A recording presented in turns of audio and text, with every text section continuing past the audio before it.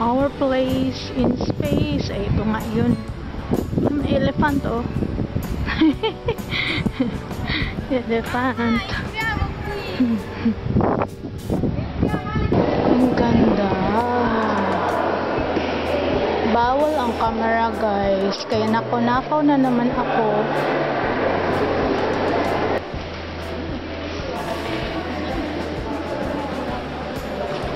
Kami paste.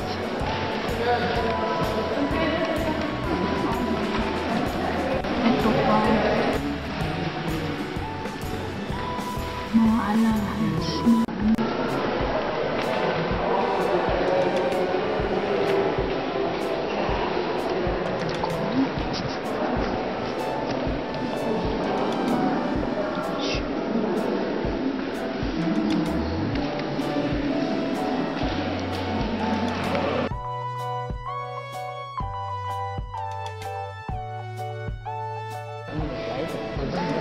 ibang kulay. Let's go first. Yeah, with me. Ang laking topaz, guys. 117 kilos. Laki, no?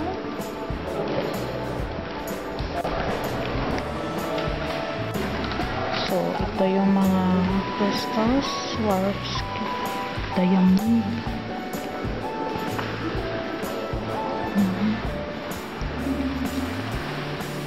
Iba't ibang klase ng ano.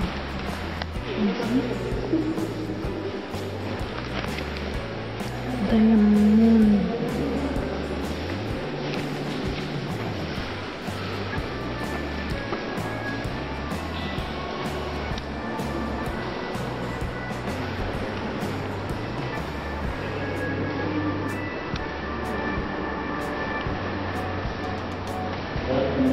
Iba't ibang uri ng ano, guys, ng crystals at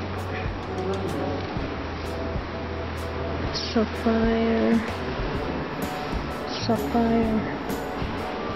ruby.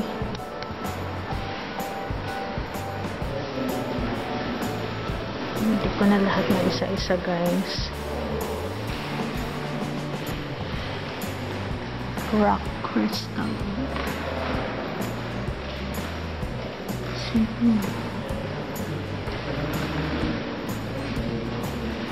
Ang laki nito, oh. Citrine, amethyst, smoky quartz, diamonds. Grabe, ang dami. Hanggang doon. Mineral samlong, collection ng mga minerals. Parang marble, oh. Pero ano siya? Salt. Stone. Salt. Asin pa rin. Iba't ibang uri ng minerals.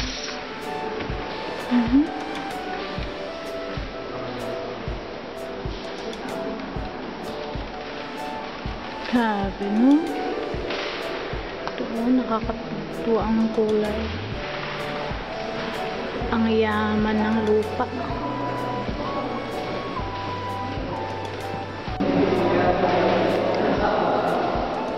May nagbabantay.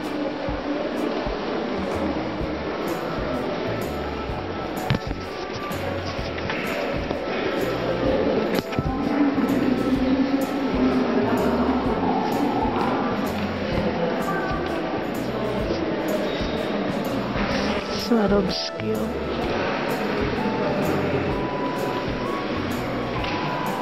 May mga minerals. Iba't iba. Crystals.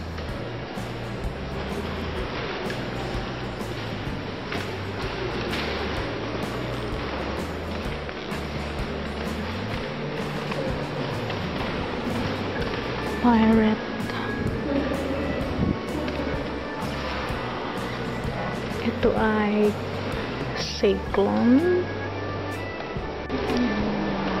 So guys, itong mga minerals na ito, makikita lang ito dito sa Austria. So dito nila lahat inipon. Kaya ngayon Swarovski dito yan sa Austria, product ng Austria. Meron ito Uniqlo with quartz. Hindi ko maintindihan sa loob. Ang dami.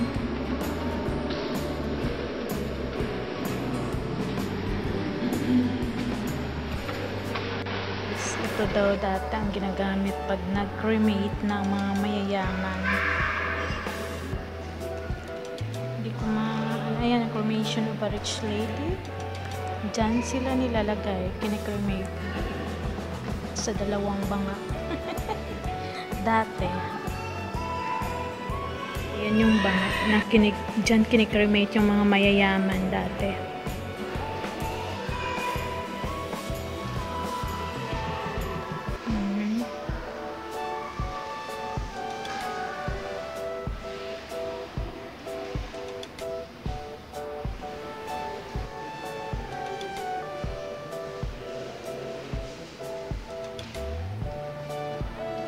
Ito guys, ang sinasakyan dati ng mga ikinakasal. Ceremonial wagon ang tawag nila. Ceremonial wagon.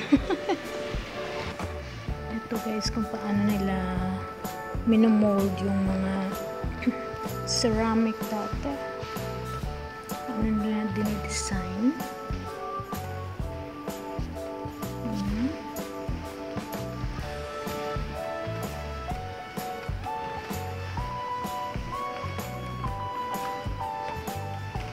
So, lahat ito dito. Ganun.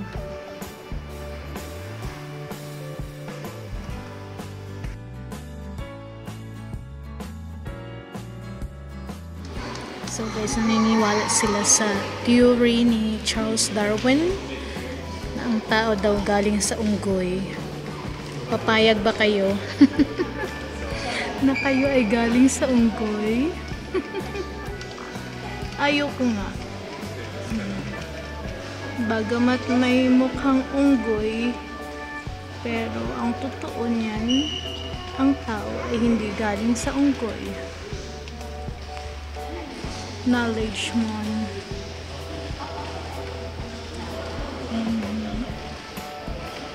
Mga paniwala nila kakaiba.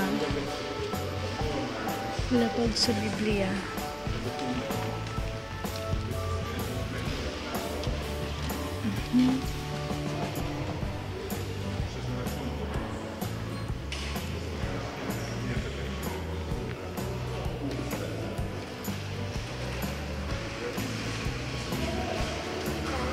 Hindi. Ito daw ang mga tao noon. Mukha talagang unggoy.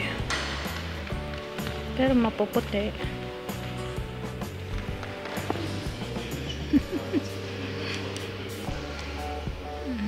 Human skeleton.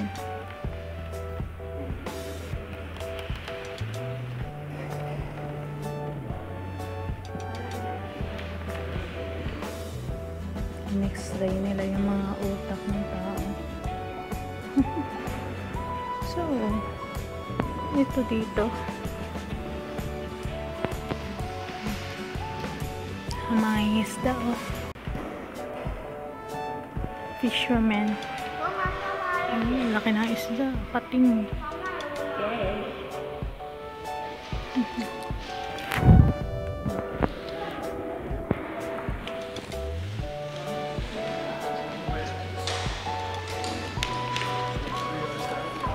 Guys, kaya pala may theory sila na ang tao galing sa unggoy at sa hayop dahil nakita nila yung mga bungo halos magkakapareho sa tao. Ayan o, kinumpare nila yung bungo ng hayop at tao, magkakapareho. Kaya daw naniniwala sila na ang tao ay galing sa hayop. Oh my.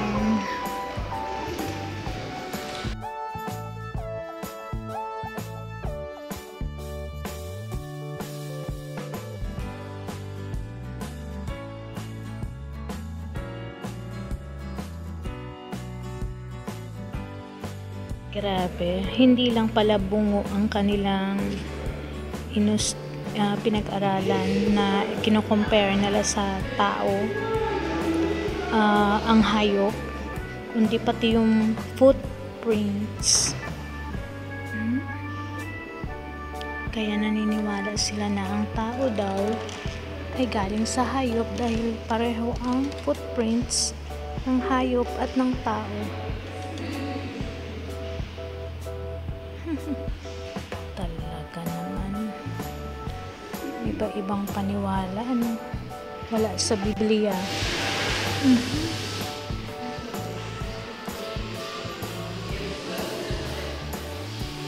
Elepante, ang kanyang nguso, ang kanyang binti. So, ay grabe. Grabe.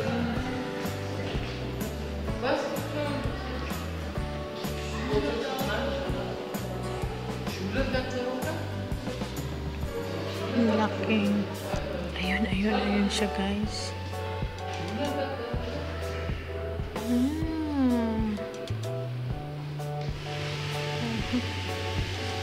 Pala yun.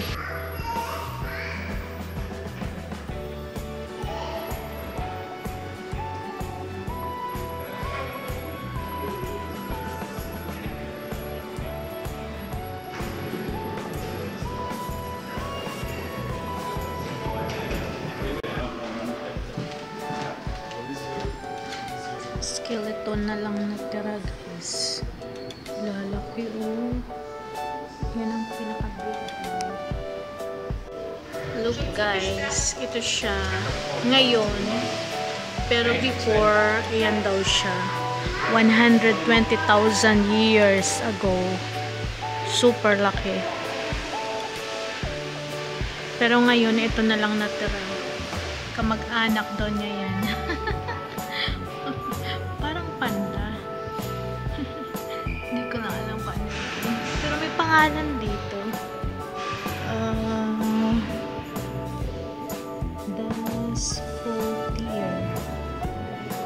Bradipus perigatus from Brazil. Ito naman, guys, tiger. Ayan siya, sa taas. Sample. Pero this is 40,000 years old.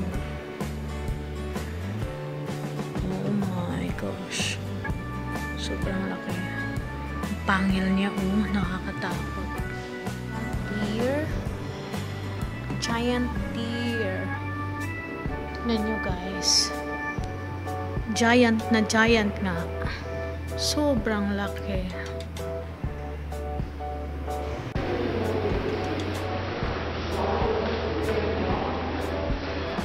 Malaki, no?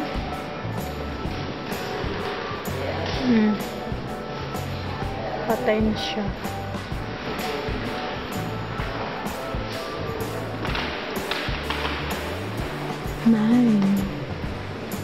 Tuyo na ahas.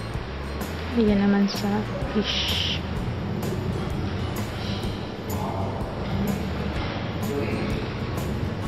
Ganda dito.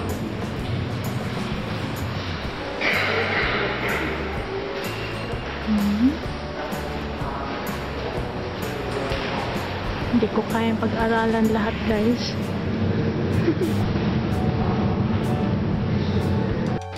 Guys, ito yung pinakamalaking Filipina, gagambas sa buong mundo.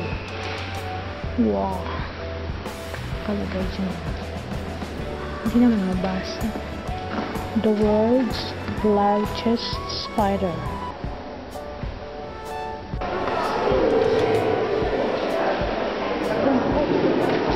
Dinos.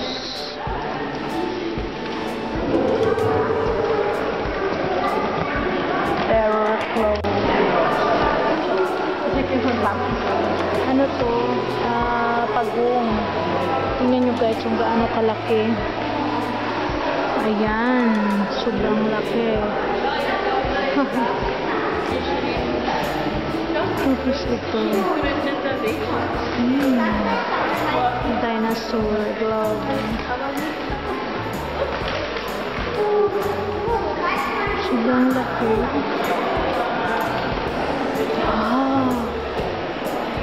Ayun yung malaki ibon.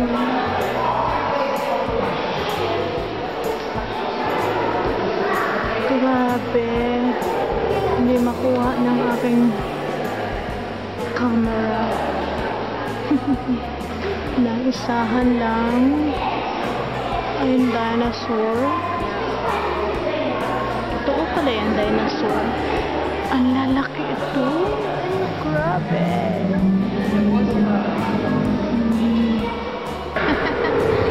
Ayun. Nakakatawa naman yun. Takot.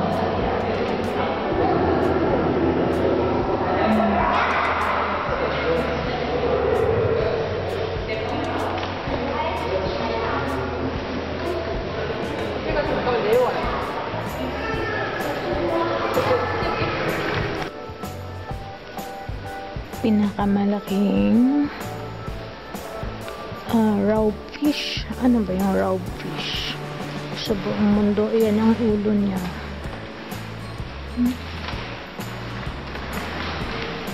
Ito daw yung pinakamalaki at pinakamabigat na hayop sa lupa. Brachiosaurus. Ito siya. Yun yung kanyang katawan.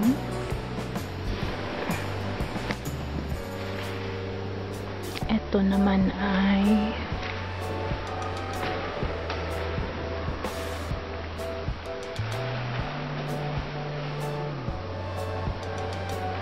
meter long, up to 2 tons yung weight niya.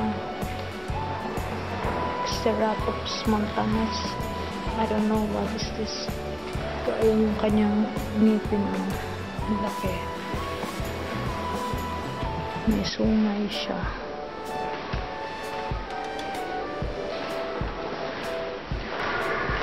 Ano naman ito?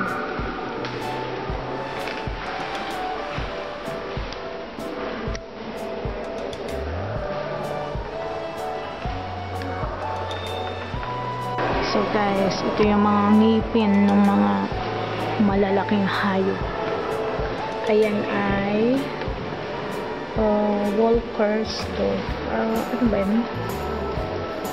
May pangalan ko. Hindi ko maintindihan. Mga ngipin. Ang lalaki.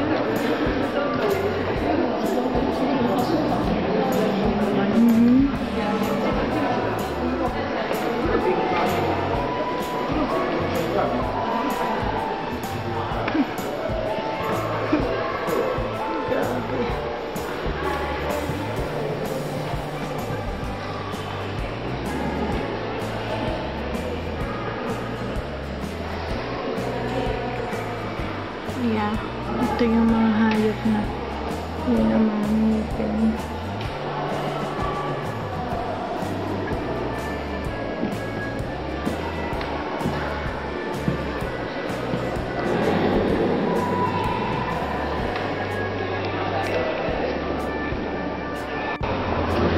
Ito yung mga nilalang galing sa bulkan.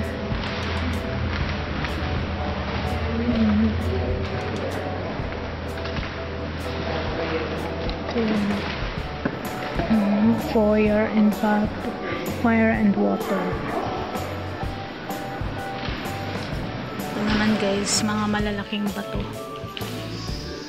Pinapaniwalaan nilang galing sa ibang planeta.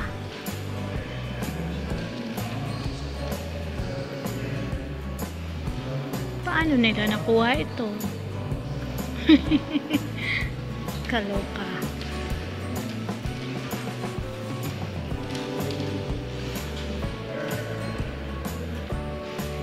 Laki oh. Austrian astronaut.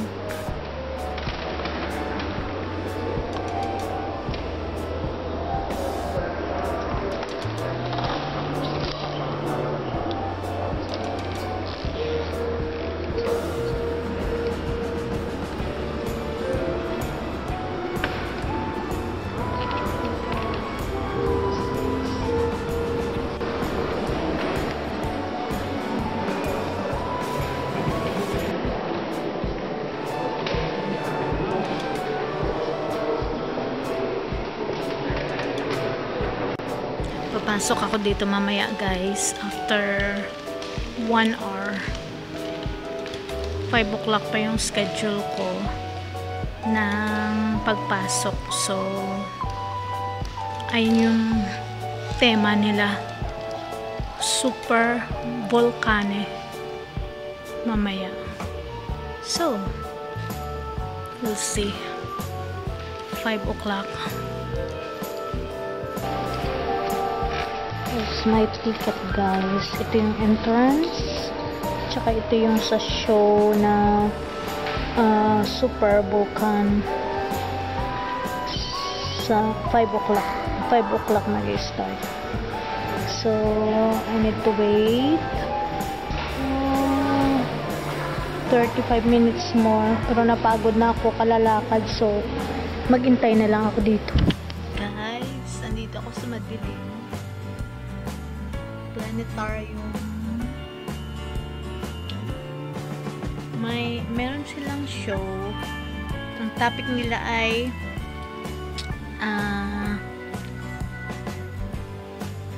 vulkan.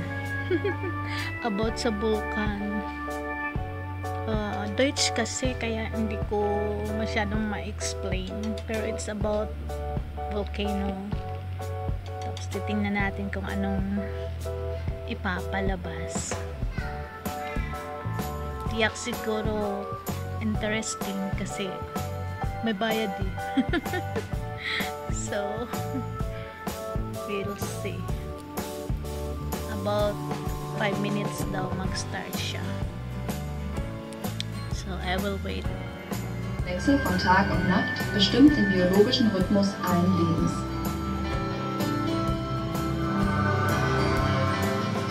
Während des Tages genießen wir den hellen Schein der Sonne. Wenn die Nacht hereinbricht, übernimmt die Dunkelheit.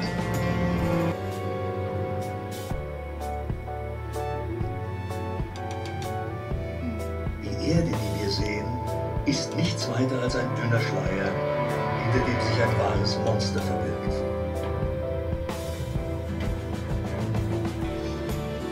Unter der ruhigen Oberfläche brodelt ein Hexenkessel. Wir gehen 74.000 Jahre zurück auf die Insel Sumatra am östlichen Rand des Indischen Ozeans.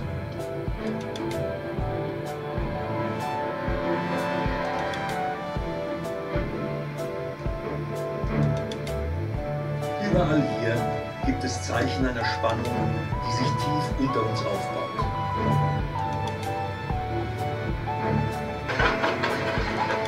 Entlang der Berghänge öffnen sich Schlote, aus denen Schwefelgase austreten. Unaufhaltsam verrinnen die letzten Sekunden des unruhigen Sturmes eines Giganten.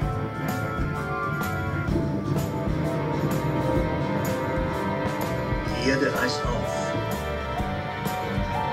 Es bilden sich Kanäle.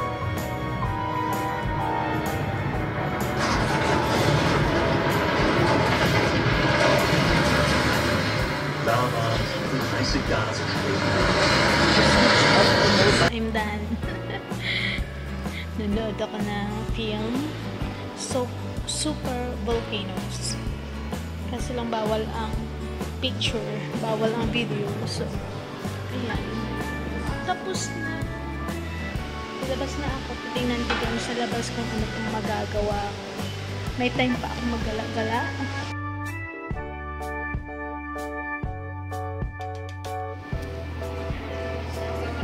Ganda guys. So,